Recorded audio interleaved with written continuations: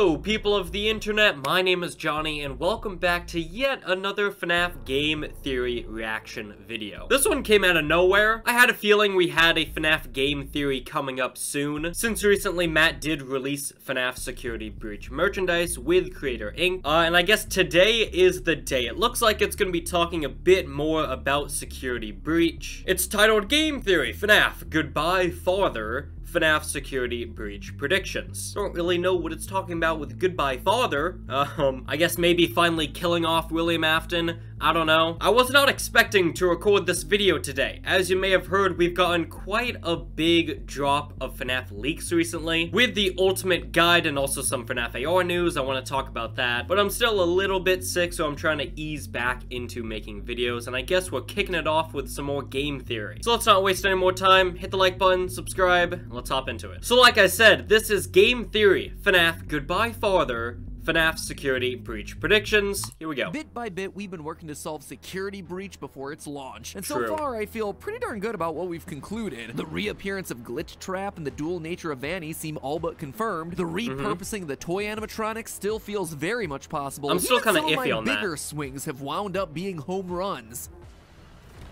Music Man! What?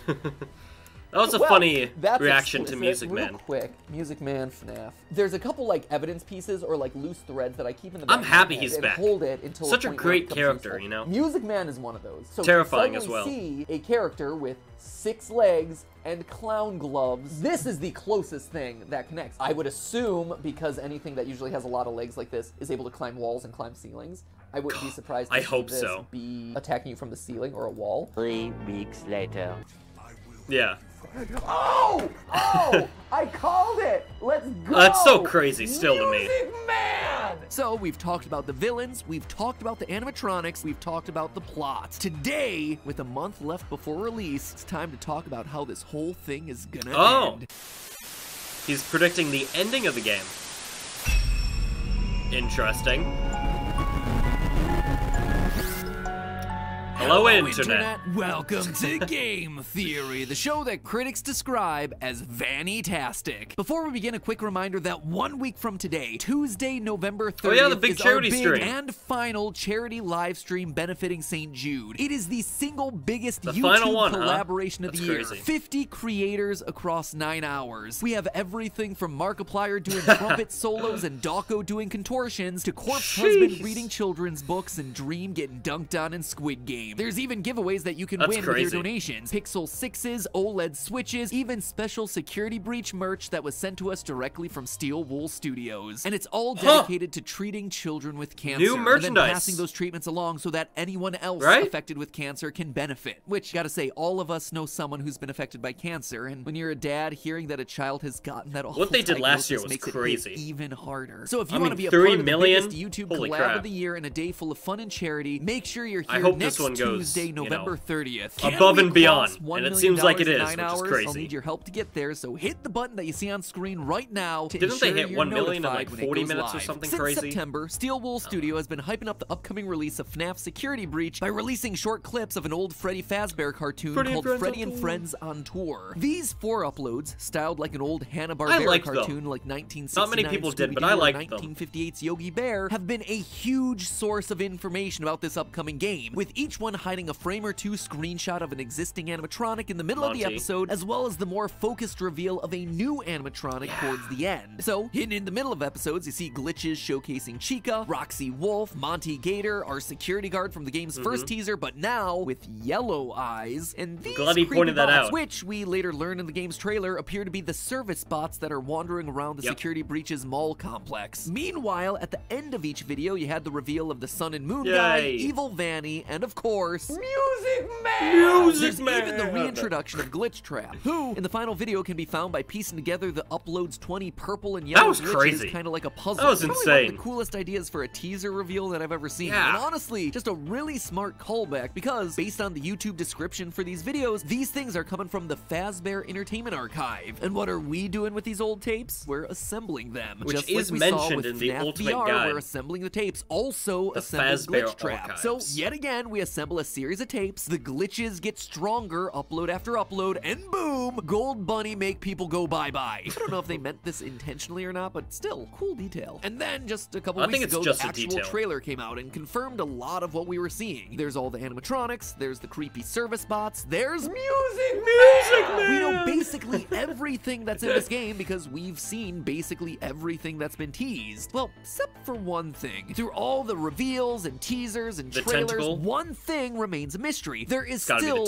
one teased item that hasn't been revealed, and that is a tentacle monster. Yes! You heard that right. At the end of Fazbear and Friends Episode 1, we get this. I still don't get this. Slithering across the screen. And you know it's a big deal because it's simultaneously the first thing they tease, but also the last thing that they're keeping secret. In fact, based on details from the trailer, as well as new clues that have come to light in other parts of the FNAF universe, I not only think I know what that is, but also the whole ending sequence of this game. This one is a biggie and feels like, once again, I am swinging for the fences. But if it proves to be true, well, let me tell you, I'll be even more excited than this. Music man! Speaking of things that get you more hyped than seeing your favorite reject animatronic make its triumphant return, let me just remind you that new FNAFware and Theoryware are available right now for the holidays. I did buy a lot of it, by the way. Your wildest fantasies Subscribe so you don't miss awesome glam rock Freddy denim jacket, but look out, someone's watching your back. Or if black isn't your color, how about something a bit brighter, like the satin jacket with pink and cyan highlights. It's warm, it's cozy, and it's covered in embroidered patches. The only thing it doesn't have are totally rad lasers to go with it. Pew pew pew pew pew. There's also the option of short or long sleeve t-shirts for all your favorites, from Monty to Vanny and everyone in between. Meanwhile, for all the rest of you theorists, a whole bunch of stuff. The drip that'll make your friends go sheesh.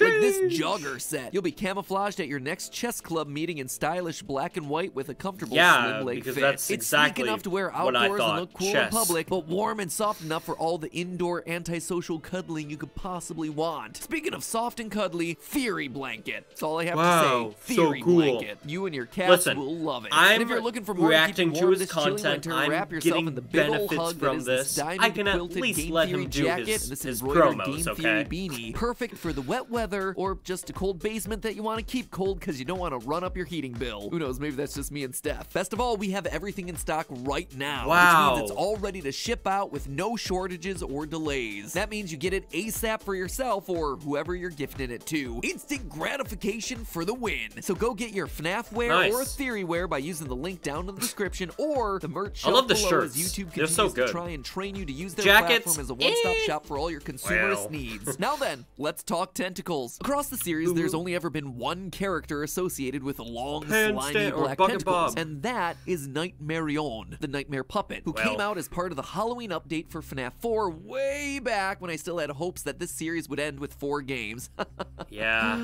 What a fool I was. And who we more recently saw in FNAF VR's Night Terrors minigame. I don't think it's like a hentacle that is just waiting to happen. Probably a hentacle that's already happened, to be honest, but I dare not look in that direction. So when you see a tentacle sliding across a staticky screen, immediately your mind is going to jump to this character. And from a story standpoint, this would also make some level of sense. I mean, William Afton is back in the form of Glitch Trap, so presumably the puppet, this protector of lost souls that stands opposed to him, would try its best to come along for the ride too in an effort to thwart him once more. One problem with all this, though, Nightmarion isn't canon. I mean, it is, but it isn't. It's complicated. Go figure, it's FNAF. Big surprise there. You see, Nightmarion's original appearance in FNAF 4's Halloween update is not canon. Something confirmed by Scott a long time ago before that DLC launched. Its appearance in FNAF VR, on the other hand, is canon, but not in the way you think. This is because FNAF VR is itself a video game produced by Fazbear Entertainment. So Nightmarion in the world of FNAF is no better than Mario, or Master Chief, or a Slender Man. It's a video game character, and as far as we know, that's it. It's not an actual active part of the real world lore in that universe. And you see, it's the lore that provides us another problem here. Canonically, the puppet is burned away. Its spirit is released in the fire that happens at the end of Pizzeria Simulator. And unlike Afton, who created a digitized version of himself hidden in a video game, not so much anymore. Me that the puppet wasn't coding C++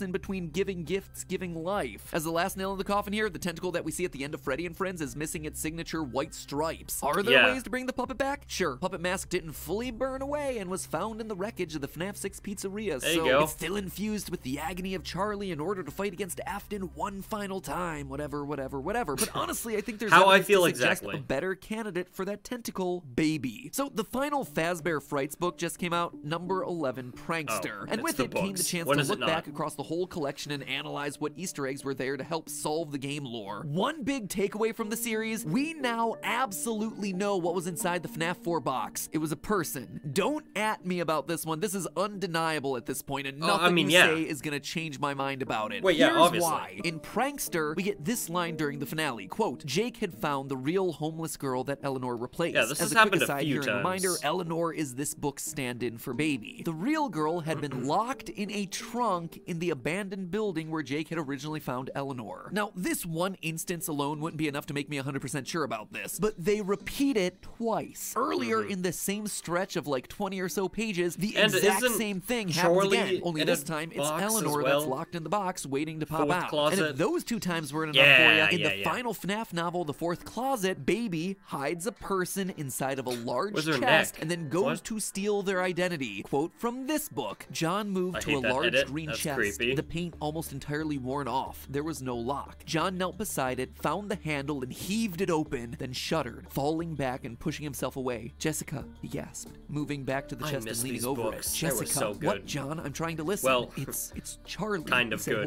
Mostly good in my opinion. So 3 times in the various books of this franchise have we opened up a chest to find some person resting inside. That alone would be enough to be a trend, but the similarities in these situations continue. Not only does this very odd and very specific thing happen in both Fazbear Frights and the Silver Eyes novels, but both times the person inside the box is Charlie the puppet, or whatever her equivalent is in that universe. In The Fourth Closet, it's Charlotte, daughter of the genius animatronic inventor Henry, who tragically loses his young girl and then tries to rebuild her using robots. And over in Fazbear Frights, the homeless girl in the box is named Renelle. Stop me if this starts to sound familiar, but she's the daughter of genius inventor Dr. Talbert, who tragically loses his young girl and then tries to keep her alive by inventing Remnant. I'm just saying, whether you like it or not, it just seems like the books are trying real hard to tell us the solution to this one. And that's not a theory. That is me just literally calling attention to a repeated pattern in the books. Anyway, with the final Fazbear Fright comes the ending to the Stitch Wraith story that I've been yammering on about for the better part of 2 years. And for good reason. This one story, told in short chunks at the end of each novel, has contained some of the biggest lore reveals of any piece of media this franchise has ever produced. It was this story that really strengthened my belief in Golden Freddy having 2 souls inside of him. It's also the one that gives us that scene that we just talked about with the box. It even has a lore dump in the final pages where they just outright define what Remnant is. So that's why it really caught my attention when Baby started to do something that was completely out of character, shooting long black tentacles out of her body. Quote from the book, her eyes bulged, black tentacles shot from her mouth, from her fingers, from her toes. The slimy black vines climbed up the walls, slithered over the floor. Tentacles flew from her and wrapped around his face. Yeah,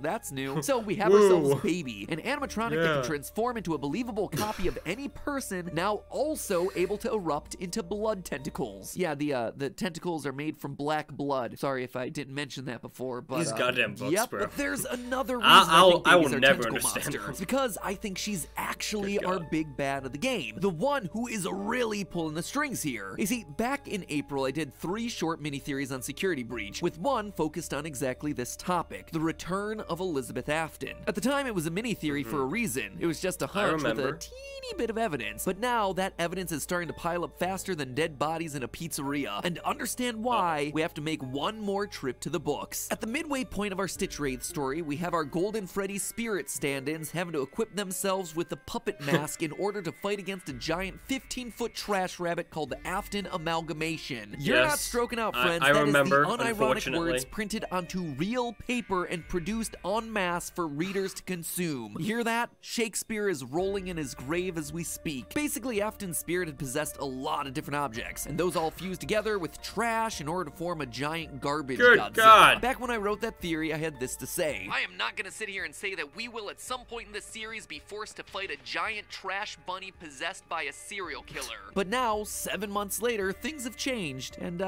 yeah, I am gonna sit here and say that we will, at some point in the series, be forced to fight a giant trash bunny possessed by a serial killer. Yep, the series about pizzeria-themed murders has decided that giant garbage rabbit kaiju is the next logical step in the story that they feel it wants to tell. Goddamn FNAF nowadays. Now, if this was a normal FNAF game, then no. Of course, there's no giant trash monster. But this is anything but a normal FNAF game. First, we know that Security Breach will have boss battles. This is confirmed on the PlayStation blog article covering the game. And if these moments of Monty Gator from the trailer don't look like a boss battle intro sequence, then I don't know what does. Reminds me of the American Gladiators game Assault. We also know that the game's primary mechanic is climbing into Freddy's oversized birthday cake hatch to pilot him around like a mech suit. You don't just include a mecha suit like that in your game if all you're doing with it is stealthing around a mall. You insert that sort of stuff in order to punch serial killers in the face. But you know what seals the deal for me is the trailer. Throughout the Freddy and Friends teaser images, we've seen pictures of the animatronics all cracked and broken. Are they corrupted by Afton? Maybe we destroy them over the course of the night. It's a weird little detail. More likely but then the trailer goes and shows us a bit more. We see this scene of a broken Chica that's attacking us in a tunnel made from garbage. Now that is a bizarre setting for a game that's set in a mall and, according to the PlayStation Store, the sewers underneath the mall. Trash is just everywhere. So is this the game that's finally given us what we've all been demanding? Hashtag justice for trash in the gang? Or is it something more? Remember what I said about the broken version of the animatronics that we keep seeing in the trailers? Well, one of the main components of Trash Afton are the pieces and parts of other ruined animatronics. I wouldn't be surprised if the final boss battle of the game is against a giant amalgamation of all the other animatronics combined, which in turn strengthens the baby theory. You see, in the books, yet again, Trash Afton is described as weak. In fact, it's so important that they decide to say it twice, first in book 6 and then again in book 11. In reality, it's actually Eleanor that's powering the whole thing. So if we do in fact descend down into a landfill to fight a giant trash rabbit kaiju, the one really pulling the strings will be the black blood tentacles of the shape-shifting baby. But there's one last thing worth mentioning, and that's this game's return to the first ever pizzeria, Fredbear's Family Diner. Dawko recently did a live stream I didn't think he'd bring these up. Campaign. Dawko, you're an amazing and wonderful person. Thank